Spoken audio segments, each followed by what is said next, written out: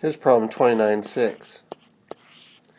What's the magnitude of the magnetic force on a charged particle, Q equal to 5 microcoulombs, moving with a speed of 80 kilometers per second in the positive x direction at a point where Bx equals 5 Tesla, By equals minus 4 Tesla, and Bz equals 3 Tesla. We're not given the angle here, so we're going to have to go with the vector expression. So we'll have force is equal to QV cross B.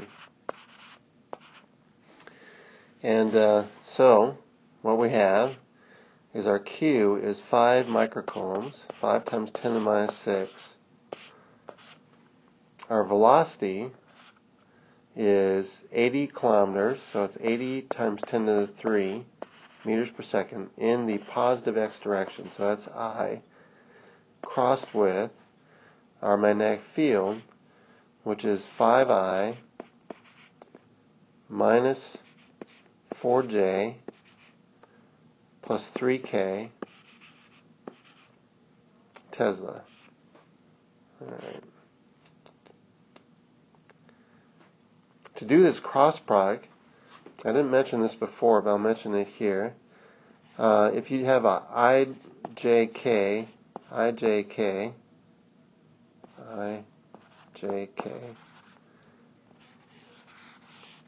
here's a little memory device. If you're going, say, I cross J in this direction, you end up with the next letter positive K. If you're going, say, K cross J, you end up with the next letter negative I. So going to the right on this pneumatic diagram gives you a positive of the next letter, and going to the left on this diagram gives you a negative of the next letter. Alright, so let's try that out.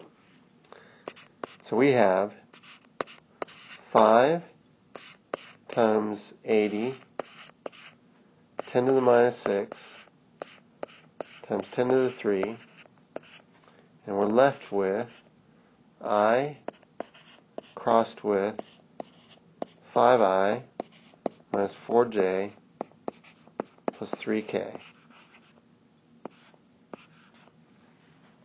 Alright, so this is going to be 5 times 8 is 400 times 10 to the minus 3, so that'll be 0.4 is left from all that.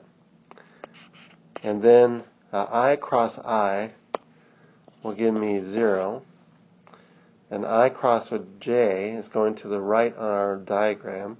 That will give me a K, so I'll end up with a negative 4K from that. And I cross K, that's going to the left on our diagram. I'll be doing this right here. So that will give us a negative J as that result. Keep on hitting that. Alright, so we are left with a negative 4K minus 3J.